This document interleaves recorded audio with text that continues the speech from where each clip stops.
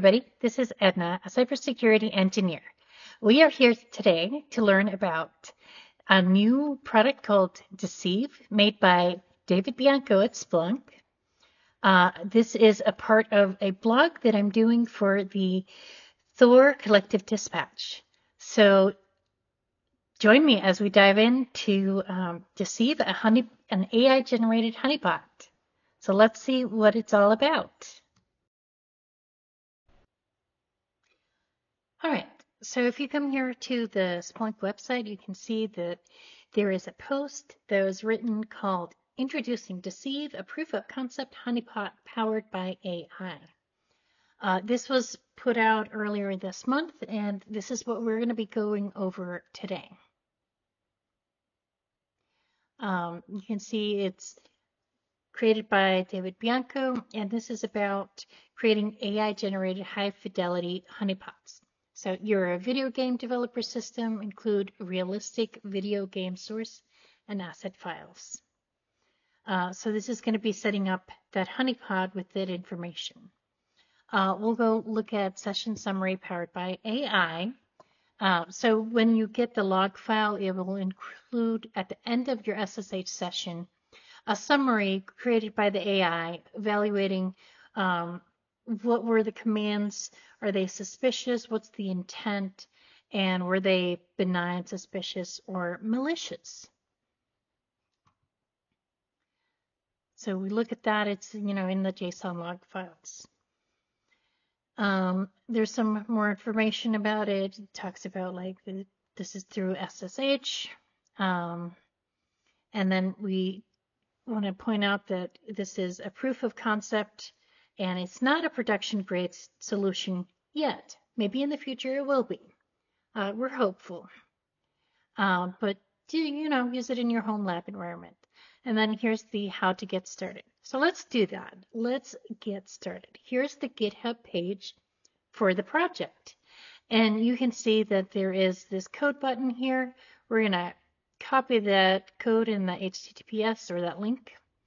And we're going to open up a terminal and we're going to do git, first we'll get to, let's put this in the desktop. And then we'll do a git clone and then we'll paste that link right there. And then we'll press enter and then it will make a copy of that project in our directory there on the desktop.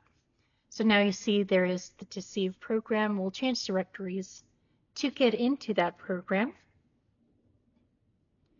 Now you can see here are the assets in that program.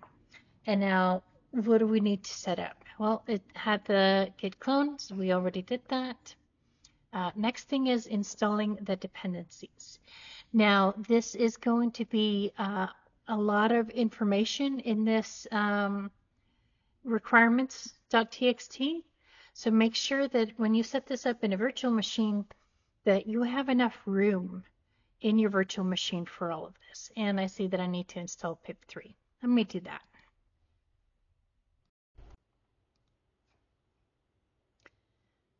All right, so now we're going to do pip3 install our requirements. Everything is downloading. This may take a minute because it is installing a lot of things. So we just watch that go by. It takes a minute. So we're actually going to go ahead and skip ahead for right now. You can watch, boop. That was magic, video editing magic you saw right there. It finished many minutes of installing later. So now, now that we have that installed, we are going to generate the SSH host key. So we're going to copy this command right here, and we're going to plop that right here into the terminal. This is going to generate the host key, and you see it's being saved in that SSH folder.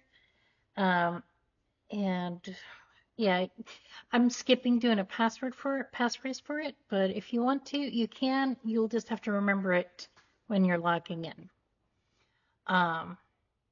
All right, so next we need to copy that SSH config ini template file.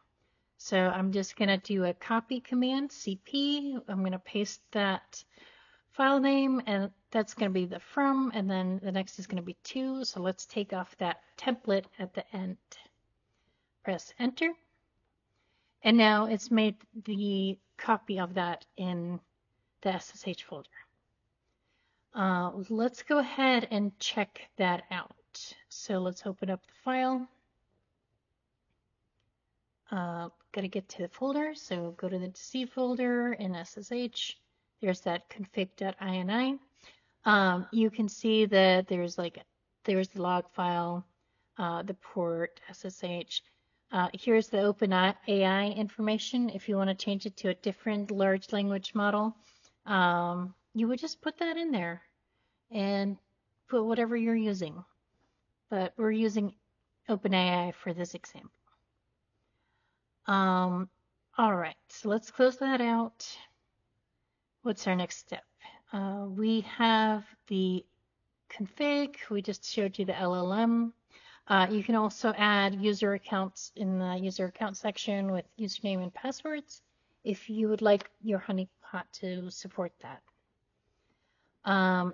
Now we're going to go into the prompts. So let's see, that is in the prompt.txt.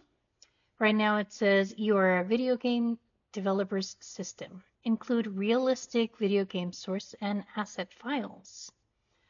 That sounds fun. So we can start with that and then add more later on. But let's see, what else do we need? We need an export OpenAI API key. So if we go to openai.com, you can, log in, set up your API key, make sure that you fund your account. If you don't have any money, your program won't run. You'll get an API key, but it won't do anything.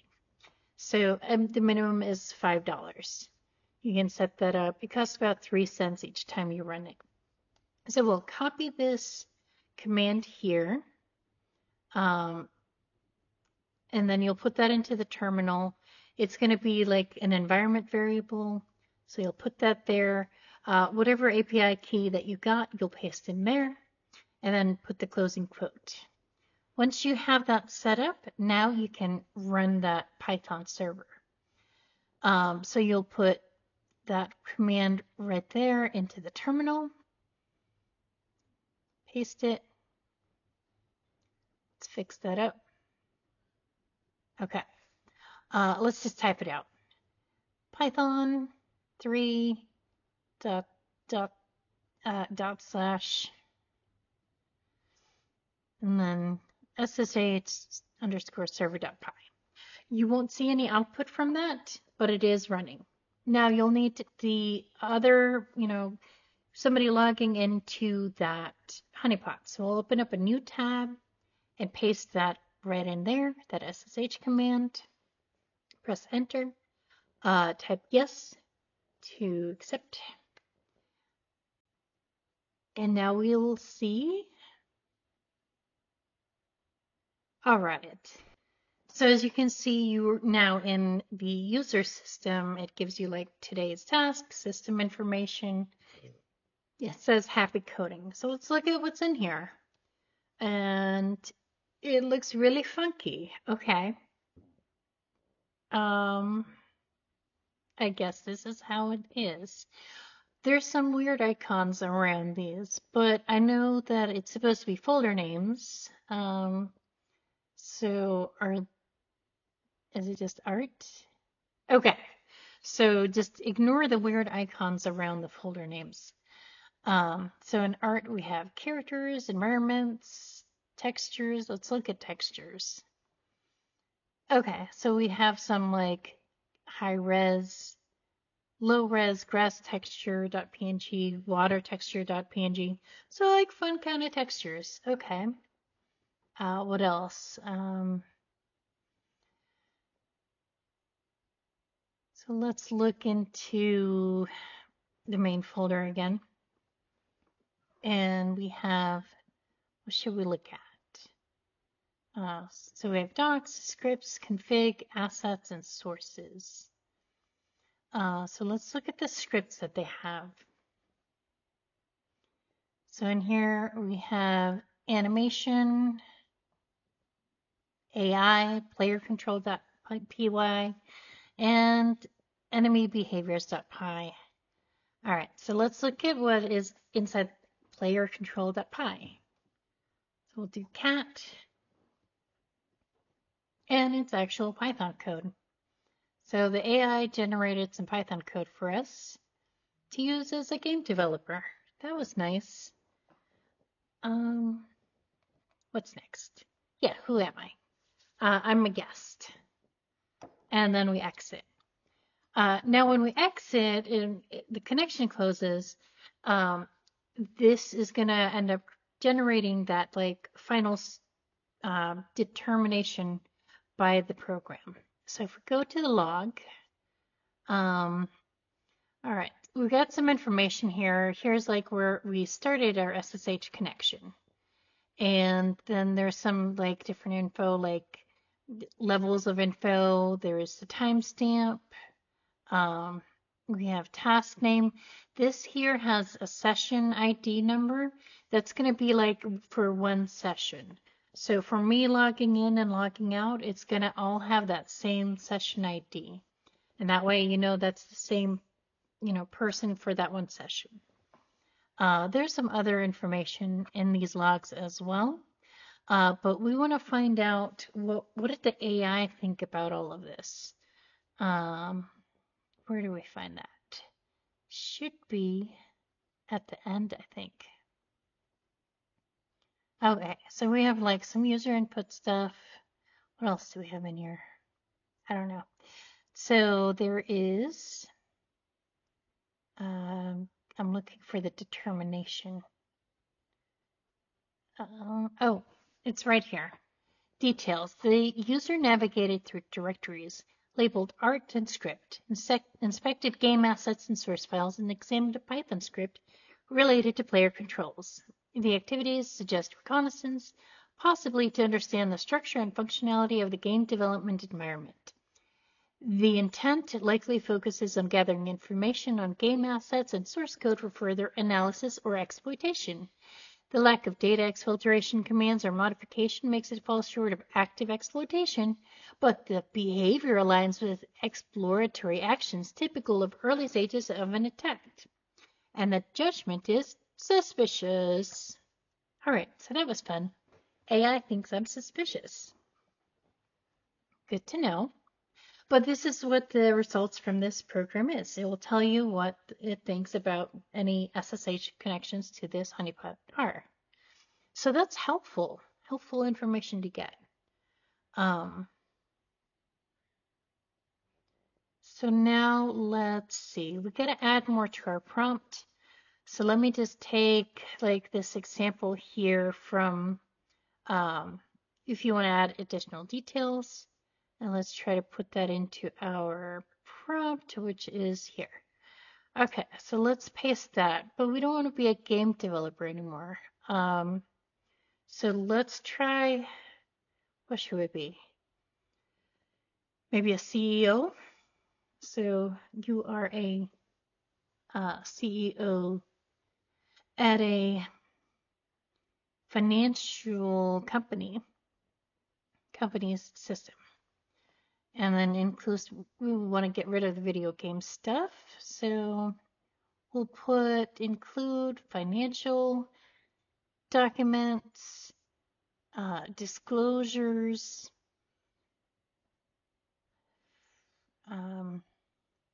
reports, and personal notes. We got to have some TikTok viral dances in there. We are all humans after all. And calendar invites. All right, so now for the details. We're not going to be a big school.edu. We're going to change that up. So we're internet-facing mail server for big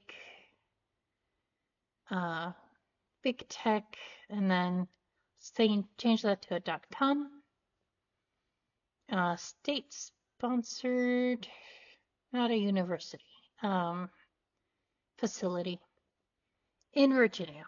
Valid user accounts are a, blah, blah, blah, admin and ex-admin. All right, we got a default shell of bin CSH. Anything else that we need to change? I think that's good. All right, so let's go with that, and we can save that and close it out. Now we're going to run the program again. We have an updated prompt.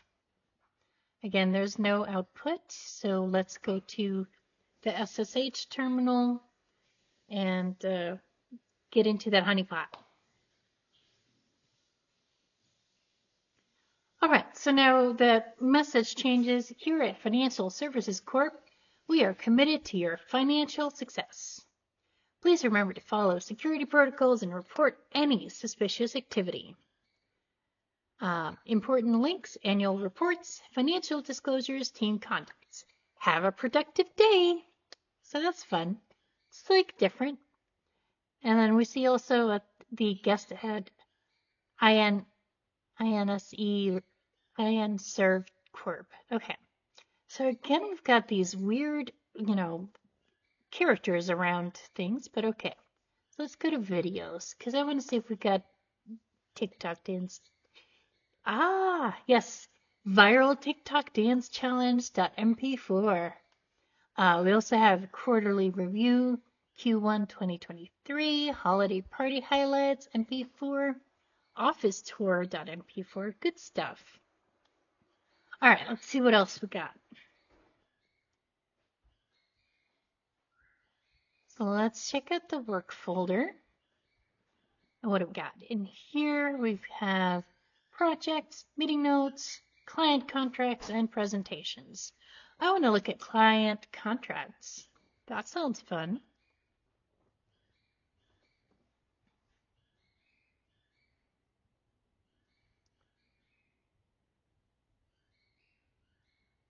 All right. So we got contract for Acme Corp, PDF, contract Global Tech doc, contract Terrafirm Ltd.pdf, contract Verbis Inc. NDA standard template. So lots of good stuff. And all right, so we're back to the home directory. See what is in pictures. Last thing we'll check out. We got the annual summit JPEG, team building event. Gotta have a team building event if we're a CEO. Company retreat, office renovations. Well, that could be interesting. All right. So that's been that. Now, you've got some things to note here. Timestamps are in UTC or GTFO. All right. So that's been my presentation. Hope you learned something. Take care. Like, comment, and subscribe. Have a good day.